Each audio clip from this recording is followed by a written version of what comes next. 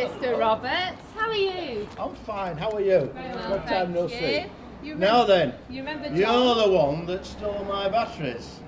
I was going Right. to say, do you remember John from a referral panel meeting? I do indeed. Excellent.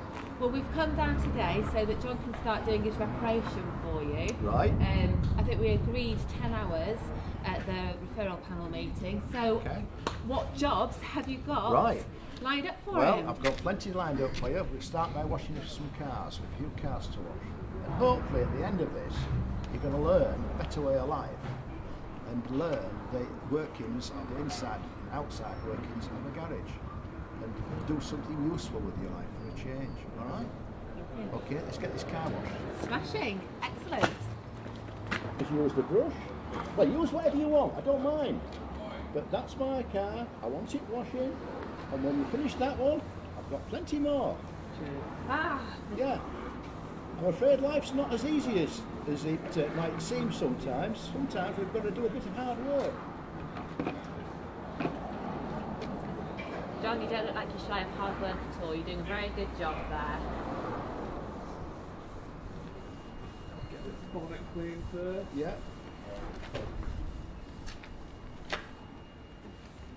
Doesn't it?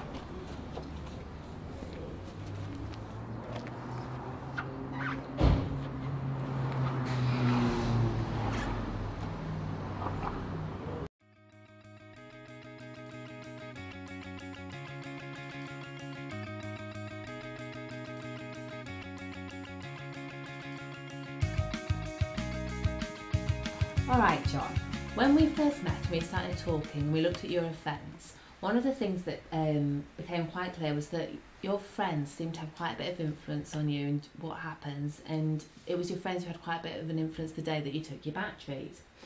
So what I wanted to do today's session was to look at the people in what we're going to call your social circle.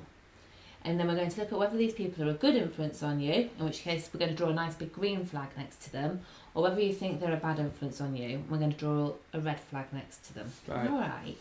So I've put you in the middle, because this is you, and this is you and this is the circle that comes out of you, your group of friends.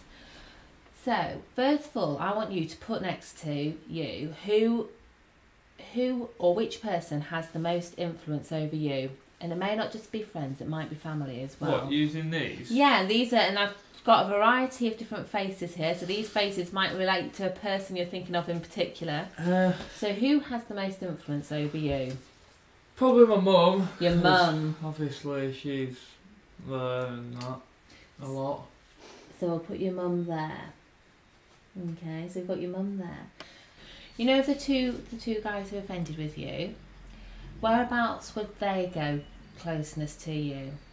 Well, they are like, well, if that's close, probably about like. They're about there. So they've got influence on you, but they seem to be quite far away.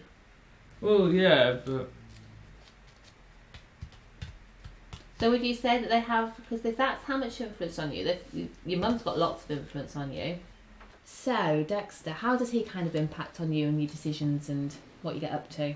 Well, it's not that he like forces me to do anything like that, but say if we're just walking like with the batteries and he goes, oh yeah, wouldn't it be funny to do that? And then you think, oh yeah.